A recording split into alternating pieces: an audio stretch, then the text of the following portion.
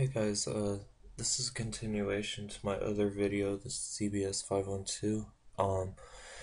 Basically, my last tutorial I went over how to use APK tool, APK multi-tool, and APK manager.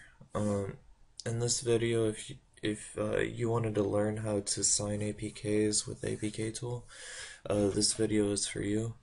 Uh, Last time I didn't even have these files on my laptop, but now I do, and I'll actually include them on a download link if you prefer to sign or manually sign your APKs. So basically, I'm just gonna step you guys through this without commentary, and just show you guys the commands on how to do this. And basically, these are the files right here that you're gonna need to sign the APK. So I guess just watch what I do.